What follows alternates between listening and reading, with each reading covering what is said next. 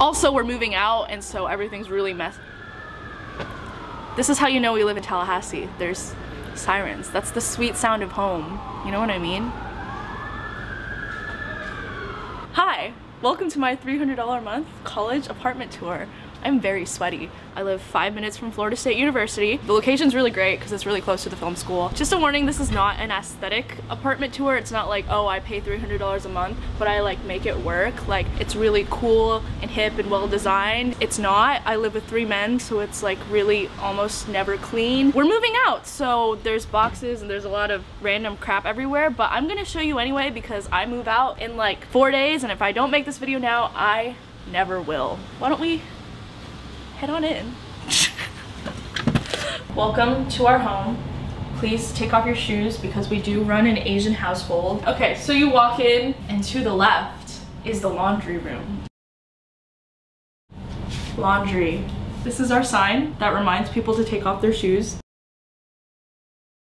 That is of the utmost importance. Respectful to take your shoes off. It makes the most amount of sense. I don't know. Like, why would you want to? Anyways. Storage. Cleaning things. Like I said, nothing crazy. This is a realistic college apartment tour. My roommate Andres's room. He already moved out and he is going to be living somewhere else next year. Very sad. This is my room. I live in a room. Just kidding. That's a bad joke. This is the pantry. There is a lot of food that we will not be able to finish in the next few days, so that'll be really fun to figure out. Welcome to the kitchen. You okay? Yeah. This is the kitchen. It's almost never clean. There's a lot of cooking that goes on in here because pretty much all of my roommates cook. There's usually a huge stack of dishes, but I actually attended to that yesterday. People here don't really like to do dishes. We all have different standards of sanitation, but that's okay. We had a very big problem when all 4 of us were living here, where there was just never enough freezer space. We are also a Costco household, so we do enjoy buying in bulk. We got a fridge. We got a dishwasher that doesn't close entirely. We have an oven that hasn't been cleaned in a gazillion years. This is my air fryer. This is my rice cooker. Sometimes rice just sits in there for days because my roommates don't like to use Tupperware, apparently. We also have a very handy dandy microwave and a toaster oven. This is the living room. This entire place came unfurnished, so we really had to like buy a lot of different things. And also nobody wanted to decorate, so I kind of took matters into my own hands and I just printed out a bunch of these from like various Instagram accounts that I admire and I follow. Probably my favorite part of this apartment is the window. There's a gigantic window and you can look at the parking lot, and I live right next to a nightclub. I live next to Baja's, which I've never actually been to, but on Friday nights, certain nights, it does get very loud, which is probably why the rent is so cheap. It's really weird. In my bathroom, it like perfectly echoes the sound of the music. So sometimes when it's Friday night and I'm in my bathroom, I can literally like hear exactly the words of the music and everything. The acoustics just work out perfectly somehow. But yeah, it's actually not a bad view. You can people watch, you can see a lot of cops in the parking lot because drunk people are crazy. But yeah, sunrises and sunsets can be really nice, and it's just a quality large window that we've been blessed with in this apartment. This is an Asian instrument of sorts that was passed down to us from another member of the Asian Student Association. I don't remember what it's called. If I do, I'll put the name of it here. It's supposed to be on a stand, and then it's supposed to be horizontal and you like play it that way. But yeah, this is what do you call the things that are passed down from generation to generation? Do you know the name? Hereditary? No, it's like the thing. This was passed down to my friend Kimmy, which she used to live here. She will pass it down to someone else when she graduates. I don't know. Somebody made this a thing, but it's in our apartment now and it has some sort of significance. This is my friend David's room. He's a frat boy. I live with computer science majors. It's kind of funny because like everyone around me is like computer science or computer engineering, and I'm just like the one girl, and I'm also like the weird artsy kid. Don't know how I ended up here. We go around. We got our TV. This is my friend Kevin's room. For the first year that we lived here, His girlfriend Kimmy also lived with us, even though her name wasn't officially on the lease and she doesn't have a parking pass. She just lived with us. For a while, we essentially lived as 5 people in 4 bedrooms, which is why freezer space was always an issue. He just got a job at Google. He's doing big things.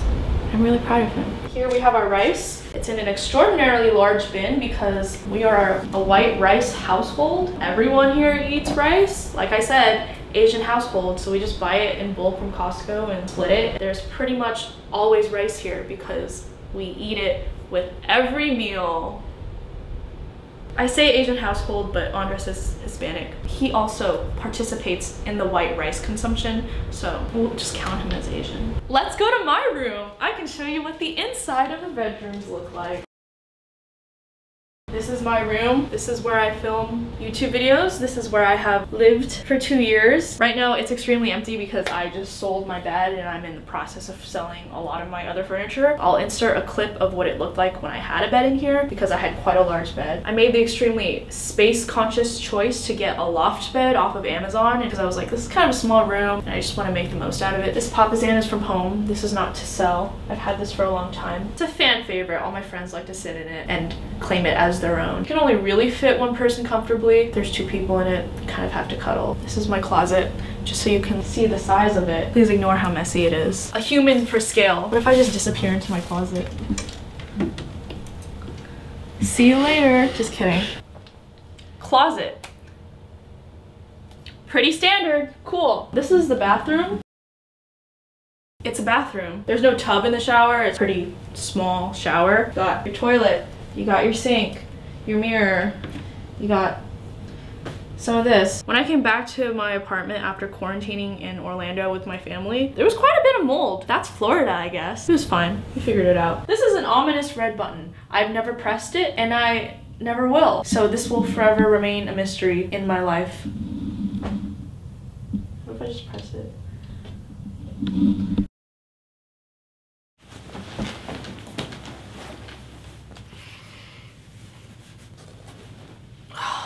I just realized that this is probably the last video I'm gonna film in this room, which is crazy because I think the majority of my videos have been filmed here.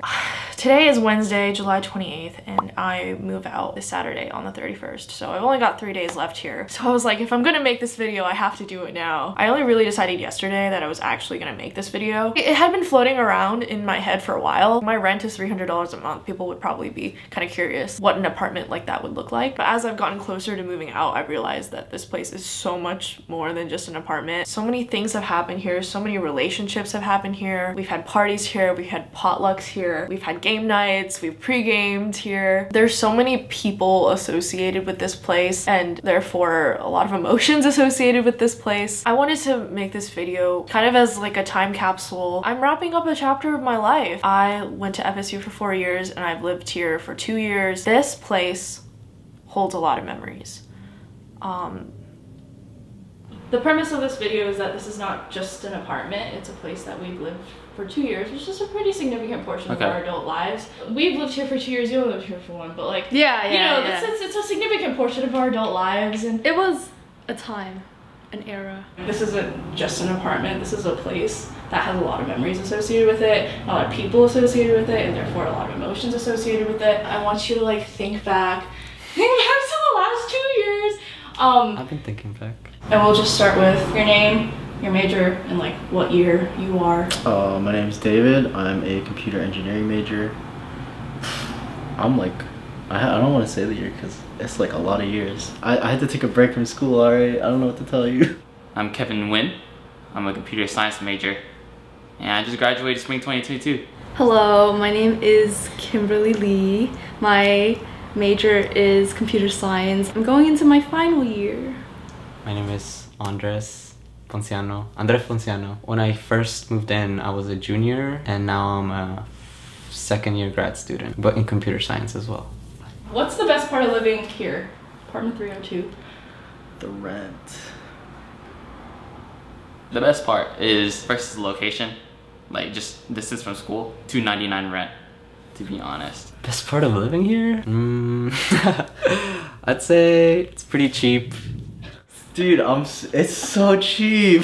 When I first walked in here, and I was like, damn, it's like $300 or something. This might be bunk as hell. And then I walked in, I was like, wow, this is like, ooh, the walls are kind of painted. It doesn't look too grimy. This could work, you know? I mean, I really liked the couch too. I nap a lot on it. I remember I would just sleep on the couch and wake up at like 2 in the morning and be like, crap, and I'd go to my room. What makes this apartment great is like the roommates that I live with, being able to have like people over, hang out in here. It's just, this place is chill. And it's the place I come home to, and I realize like, oh, okay, I can just like relax now. It's fun. It's fun here. You just come out into the common area, and then slowly other people would come out in the common area, and everyone's just doing their own thing. But then eventually you somehow convene into a social functioning glob, and then we just talk. I think it's also very easy to get along with everyone that lives here. I don't think we ever had any issues. Coming out and then having people like watching something and I'll just sit down and watch it too. It's nice.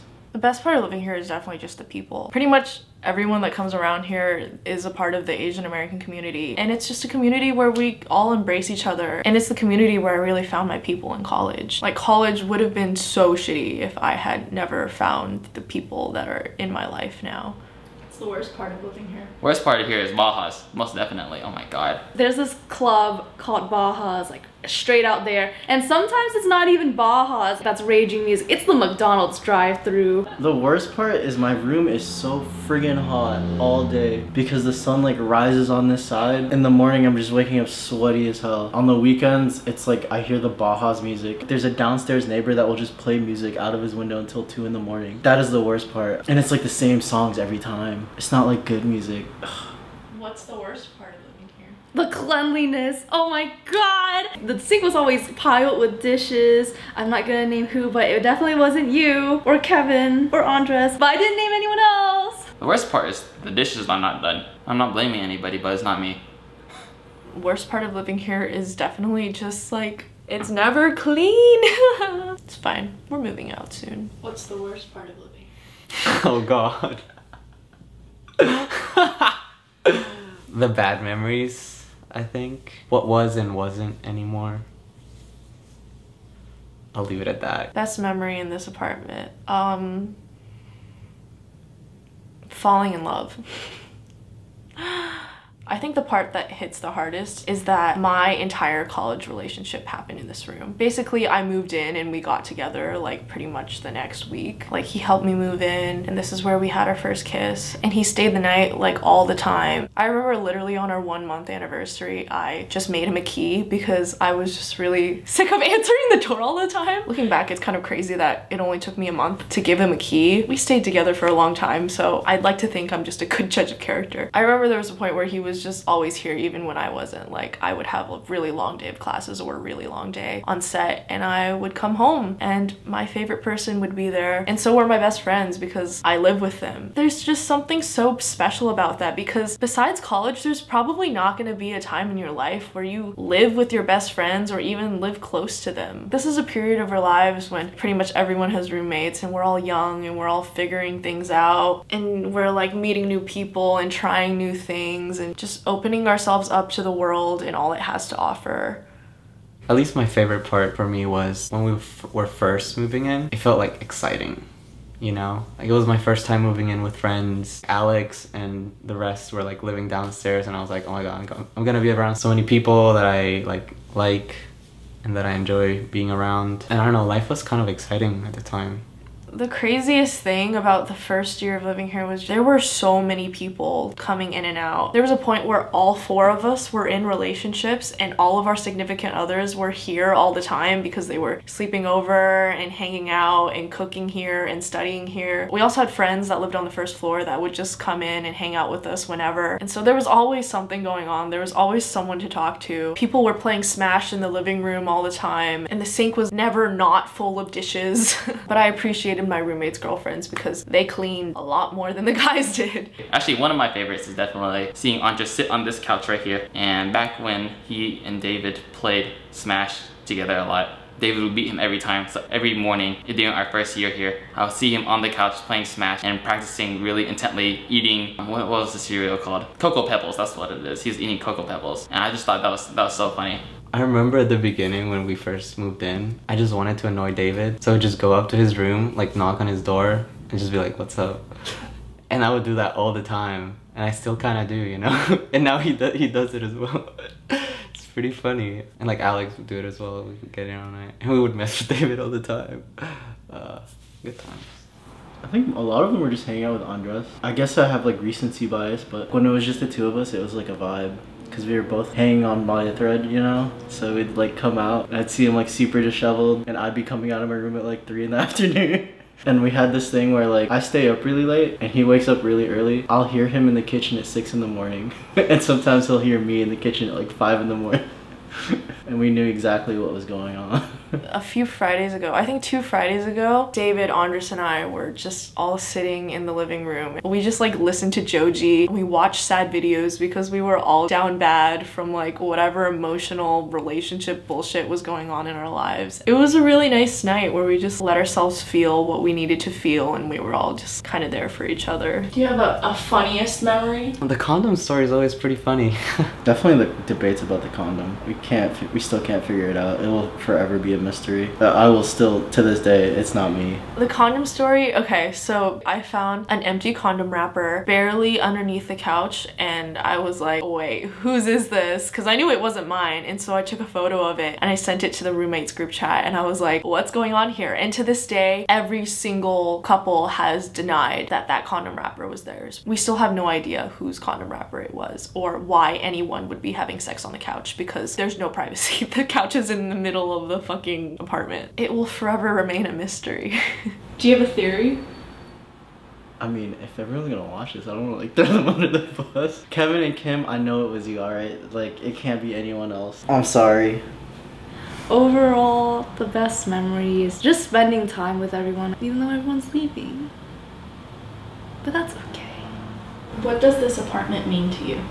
Looking from the beginning of this apartment to the end of this apartment, I do get a little emotional, like moving out. At the beginning, you know, the junior year, it was a period of, I was really unsure about what I was going to do. Was even computer science a thing that I could do for the future? The people that I've like spent time just here, it just meant so much that I spent 2 years here with you, and then with Andres and David. This apartment represented like growth to me. It represented a period in my life where I was young and I could do stupid stuff here, and I could be kind of like a free spirit here. That's kind of what this apartment means to me. It's been many things, you know, it's not just one thing. And like there's happiness, there's like sadness, it's like memories, good and bad, feeling of home, you know, just a lot of things, not just one. It's like a really friendly and safe environment, and it's just nice that everyone is able to work together. It's like a little haven for all of us, I think, to come back to at the end of the day. This place was home base for me, not just in the sense that like it's my room, but also I knew I had people here that were here for me whenever I needed them. I hate that Tallahassee is so hard to leave, but that's just because there's just so many amazing people that I've met here. It's all gonna be different. We can FaceTime, we can text, but it's never gonna be the same as just living 5 minutes away from each other, because everyone lives in your campus. Just texting or calling someone being like, hey, like, do you want to get boba? Do you want to get dinner? Do you want to come over and like watch a movie or play something? And that's something that can only happen in college, and I'm just gonna miss that so much. The proximity and just spontaneous hangouts, having your favorite people just so accessible to you all the time, like that is just so special. If there's like an idealistic like college roommate experience, what we had was very similar to that, where it was like just super relaxed, and then you'd have like those nights where we just like stay up late and talk about random things. We wouldn't really be able to find that anywhere else at any point in your life, you know? Once you're like after college and you're working like a 9 to 5, you're never gonna come over and just chill out on your couch on a Tuesday until like 1 in the morning talking to your roommates, you know, because you guys got work in the morning. What are you gonna miss about this apartment? The people, definitely. I know that everyone's not gonna leave, you know, like my life, but it just so happens to be that way often. And I wouldn't want to lose y'all, but of course distance, you know, comes in the way when you're just like far apart, and that's fair. So that's why I would miss like getting to speak and see everyone. I was gonna say the memories, I guess in a way they're still physically here, but like once I leave, like they're not, and then I can never come back, you know, and it's never gonna be the same. I won't be able to ever come back here again and see the place where I grew, just like had so many memories in. I want to move out, but at the same time I kind of don't want to move out. But what I miss the most? I mean, I don't know yet, you know? I think like you have to like move on, because if I say what I miss the most now, it's just like me assuming. But once it's gone, then I'll actually know. But what do I think I'll miss the most? The couch. The TV. It's your TV, you're taking it. I know, but the couch and TV is a combo. How do you feel about us moving out? It breaks my heart. It's really hurting me. Most of the people I care about are just moving away. I still have friends. It's just the ones that really matter. That's okay. I'd rather want you guys to be happy. Next time that we all see each other, maybe we'd all have better stories to tell. How do you feel about moving out? Because today is the day that you're leaving. Yeah, I'm leaving today. So the emotions must be like... They're very, very heavy. Feels like I'm not ready, you know, but I'm like being forced to by life. That's all I can say right now. Is there anything that you want your future self to remember about this period of your life? You know, at the beginning, when I first moved in, I was a person that had a lot of doubts. Mainly it was around, am I good enough to do anything and succeed at anything in life? I realized that what makes you successful is not being naturally skilled at something or being the quickest learner. It's about showing up and doing it every day. Wherever it takes you, it takes you. You don't have to put pressure on yourself. I learned that I don't want to like live life with any more regrets. Also, I don't want to live a life that other people want me to live. I just want to live my own life, and I only have one shot at it. I imagine myself being older and looking back at this and like seeing myself here and be like, okay, yeah, I was a dumbass back then, but I'm happy I learned the lessons that I did. So as you say, 2 years ago you had a lot of doubt and you weren't sure if you were good enough. You want to tell what your next big thing is? Yeah, so I'll be a software engineer at Google. I remember specifically my junior year, I didn't even bother applying to stuff like Microsoft, Facebook, Google, because I just didn't think I was good enough. And looking back now, that was definitely a mistake. Back then, I thought software engineers were like the smartest people, but now I realize like software engineers aren't shit. They're just like normal people like me. Like when I look at myself, I don't consider myself to be like uber smart or anything. I'm just like a normal person. Really, I was just making a big deal out of the profession, telling myself, you know, these people are too smart, I can never reach this level. The moment I stopped making a big deal about how smart these people were, I could see the improvement in myself. How I came from being paralyzed to being able to work towards my goals. Is there anything you want your future self to remember about this period of your life?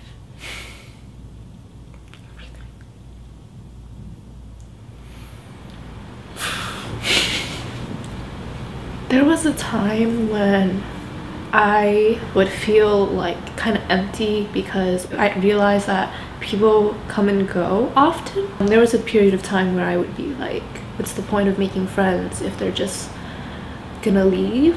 Even though people come and go, life is kind of like a little bus ride. Some people get on and then they'll stay on, and sometimes it feels like they'll be on till the end, but sometimes they leave earlier. The memories that you spend with everyone that got on your bus will always live with you, and they continue to shape you. Anyone that comes on my bus, I'll always greet them and wave them with a smile. One of the biggest things that I learned, especially this semester, is that like asking for help is a really good idea. Like, I'm a really private person. I don't really talk to people about my problems. But ever since I started going to therapy, and then my therapist actually encouraged me to reach out to Andres too, because like we were both going through it, but we were both best friends, that it would help. And I think it really has. One thing that I do regret these past 2 years is that I did not hang out with my friends enough. I was very focused on, you know, other aspects of my life, like my job search. I spent a lot of time wasted just thinking about where I would be if I should apply to something, or I would just be sitting in my bed on my phone, but I wouldn't be making any effort towards building my relationship with my friends, or just like doing anything that's really fulfilling to me. I hope my future self will watch this, and if you're in a dark place, there's people, you know, waiting for you. You'll always be able to find a community if you reach out, you know, but you have to reach out.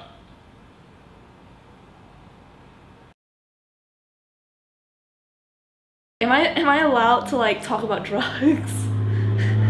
Talk about whatever you want. Alright. Are you okay with talking about edibles on my YouTube channel? I don't know! This is so underwhelming. Like, yeah, it's just like I come home and sleep here. This is like, oh, this couch is like unbelievably comfortable. Yeah. I'm scared for y'all. In what sense? Like, you guys are jumping off the great abyss into adulthood. It's time to toil for the next 30 years until retirement. You're gonna go to sleep, and then one day you'll wake up and you're like 50 years old, and you're like, damn, that was it, huh? And you walk outside, have to put on an umbrella because global warming is like slowly killing all of us, and it's way too hot now, and you can't walk in direct sunlight or you get burned. That's the reality we'll live in. We'll look back on this time and like, things were so much simpler then. It's kind of dark. I have a lot of theories about the future. I think America's gonna be run by mega corporations at some point, especially because everyone in college wants to work for a corporation. It's all like, fuck big corp, until they're like, we'll give you $80K a year, and you're like, alright, that's cool. I like Amazon. Go Jeff Bezos. I'll wave at him from down here, you know? Yeah. Alright, so favorite Jimmy John's order. The secret is get the spicy East Coast Italian, even though you don't like spicy food, and then just ask them to remove the peppers. Because on the spicy East Coast Italian, they give you double meat.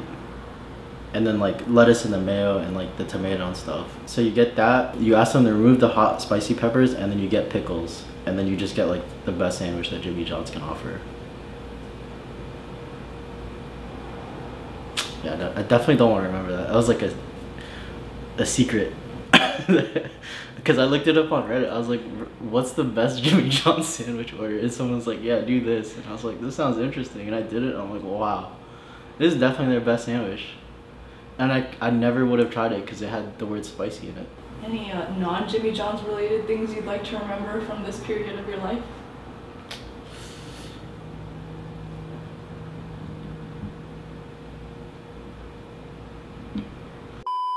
These finals are killer. Because I scammed my way out of both of them. I was supposed to take them Wednesday and Thursday. But you went to recess. You were like, can't do that. Yeah, no, I was Wednesday, I was like, man, my head is pounding. I was like, professor, my internet's down. Did you really pull that card? Yeah, and then she emailed me back Thursday. She's like, okay, I pushed the test back for you. Let me know if your internet is still down ASAP. And I was like, yeah, it's still down. So now and so she's like, all right, I'll push it back to Friday. And then my other professor, I'm like, professor, I crashed my car.